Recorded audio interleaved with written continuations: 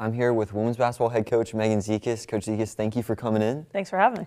Yeah, and Coach, a big season this year. You guys were able to do some damage in the conference tournament, but first, you guys started off strong, had a little bit of a stumble, but then recovered at the right time and had a really good time to get hot, and you guys were able to roll a little bit at the end.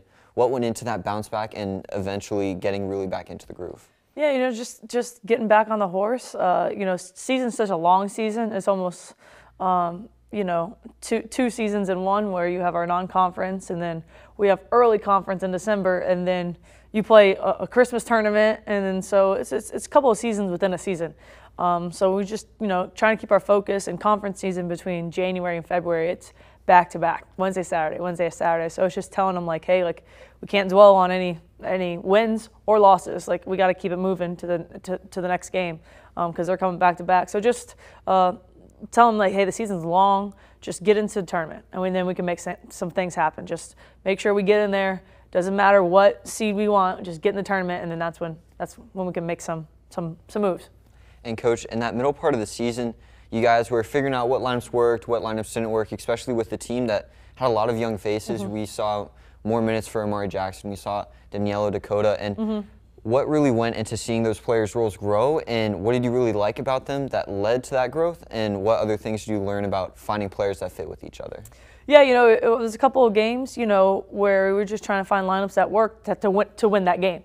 Amari Jackson has grown throughout the season, becoming a defensive force, but her offensive game is there too, and developing and continue developing.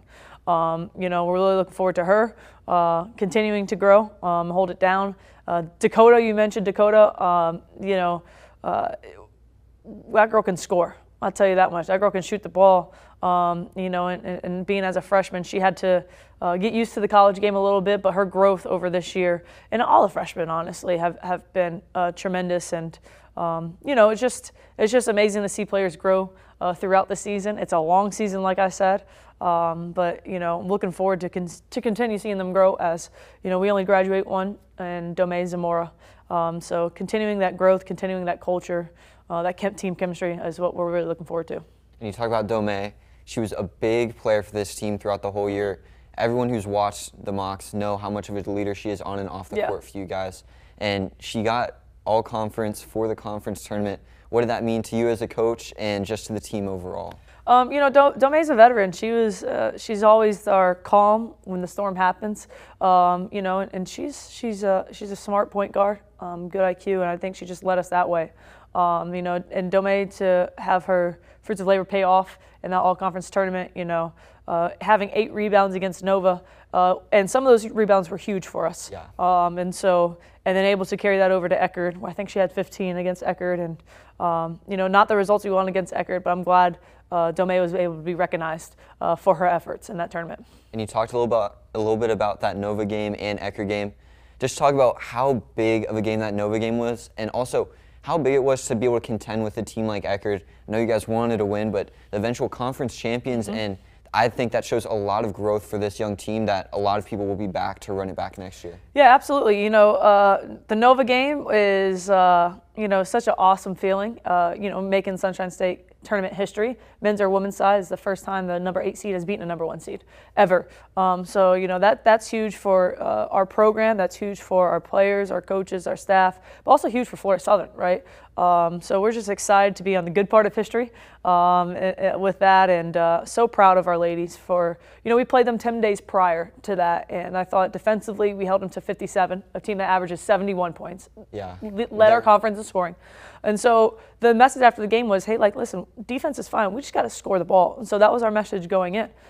We got to score the ball. And so, Marissa started our offense and propelling our offense in that third quarter, and then scoring 26 points in the fourth quarter really helped us, and had some big threes between Marissa, Ariel, Sid.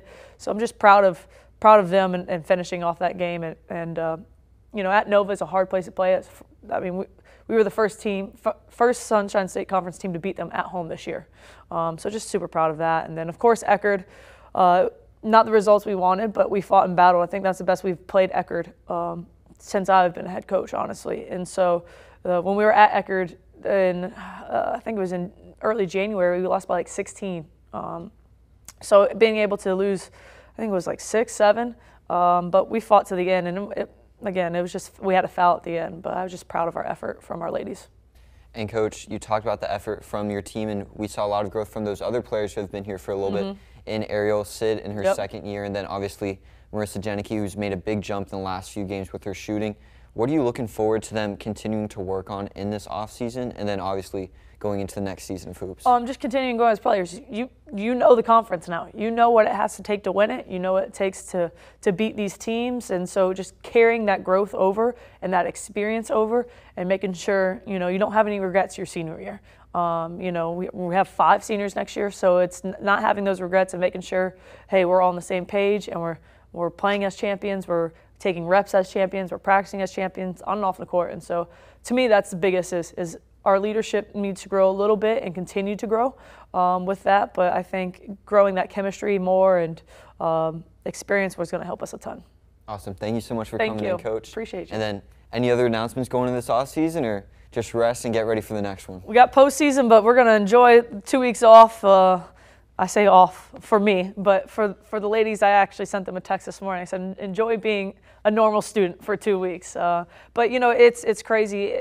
Just the culture in this team. And, I had 2 freshmen shooting in the gym the day after we lost. So that Friday, after our season ended, the next day we had freshmen shooting in the gym. So that, to me, is just the kind of standard and culture that we have here, and I'm just so proud of that, and so happy to lead these young women. Awesome. Well, thank you, Coach. Looking forward to talking to you more at the start of next year, and super excited to see what's to come for you guys. I appreciate you and covering us all year. I really appreciate it. Thank you. We love watching you, and covering you is pretty easy. I appreciate it. Everyone, too. Thank you so much. All right, and that's all for the interview today, and make sure to keep posted with the women's basketball team as they'll start their next season next year. Men's basketball, like we talked about in the other interview, they'll be playing this weekend, and the Lady Mocs will definitely be cheering them on. Yeah, good luck, man.